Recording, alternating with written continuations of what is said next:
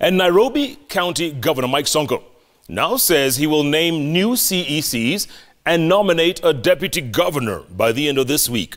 Sonko, who was reacting to a crisis blamed on his leadership style, is also accusing Janet Ooko, who resigned on Monday, of embezzling bursary funds. Chemtai Gowin has more.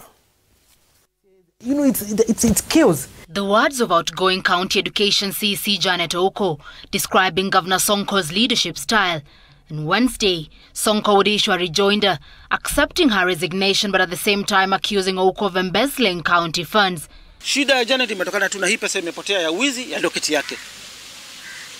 Na information one way or the other amekuwa involved, aliingishwa box na akakubali. What we are dealing with is an MCA who diverted about 375,000 Kenya shillings to his individual account. All that has been settled. The EACC wrote back to us, why isn't the governor giving you the response? A public spat in the full glare of the camera.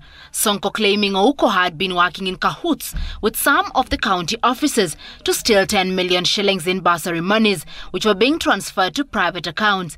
Sonko now citing a letter dated 14th August 2018 that he wrote to the then EACC CEO Halake Wako requesting investigations into the fraud claims. I told my minister, this thing, your officers are involved. Your director of education is involved. Sitaki mimi kila saa kufuta watu. You've been my friend for 1 full year. I've never reshuffled you. But here there is a case touching your docket. What do you have to say about this? And if you're going to be mentioned in the investigations, you'll go to court.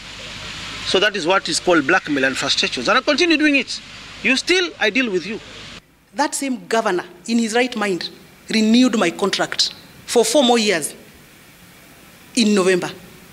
So why is he contradicting himself? If he had indeed written to EACC, because I am corrupt, why could he terminate all other CECs and give me and 2 others 4 years contract? At the moment, only 3 CECs are in office. More have either resigned, been sacked or suspended.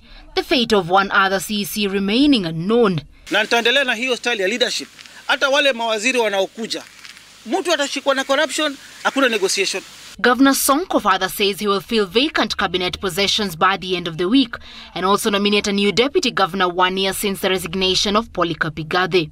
The uneasy relationship between Governor Sonko and some of his staff has previously raised concern over the stability of his administration. Only time will tell whether this is a fact or whether simply the governor is misunderstood. Chemtai Gowin, Citizen TV, Nairobi.